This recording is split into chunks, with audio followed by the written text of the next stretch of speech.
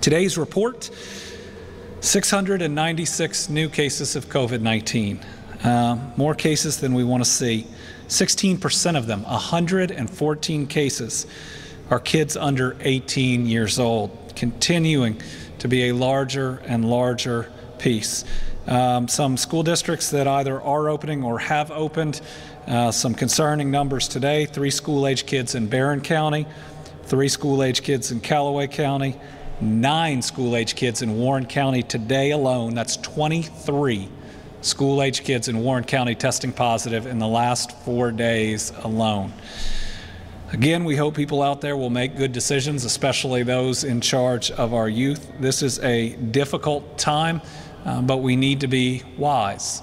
We need to make sure that we make decisions based on science, on what's in the best interest of those we serve, and not just based on complaints. When we start making decisions based on that, on comments on Facebook, then you very quickly let the small group of folks that are upset know how to steer your decision making, and that can't be how we do this. We will not make it through as intact as we should if that's the case. So if you're in an area where you think you've made a wrong decision, and there's always time to make the right one, especially as these numbers pile up. Total number of cases now since March the 6th, 45,230. That's pretty incredible. It shows you how quickly this thing has spread from something that didn't even exist first in this world that we know of, then on this continent, or then in this state. But this is our reality until we get either a really effective treatment or a vaccine.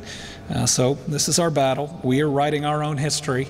How well we deal with it is up to us. Let's rise to the occasion, rise to the challenge.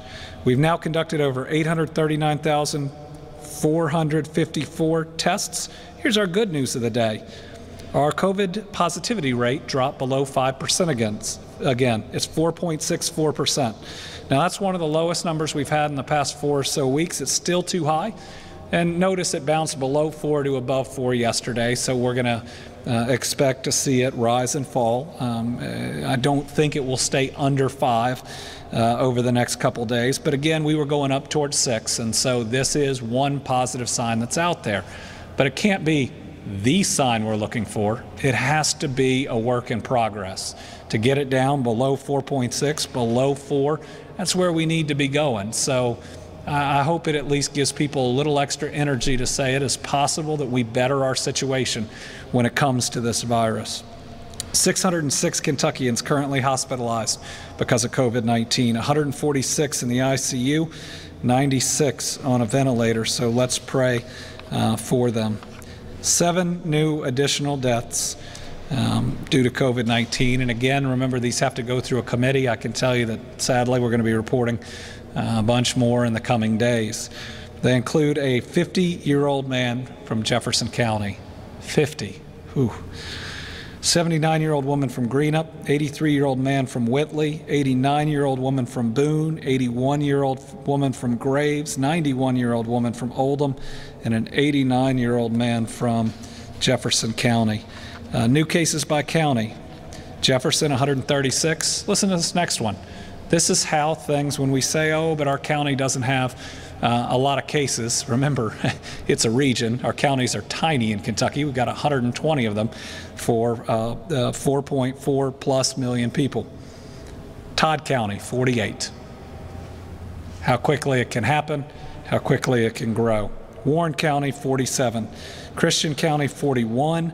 Madison, 30. Fayette, 27. Scott, 26.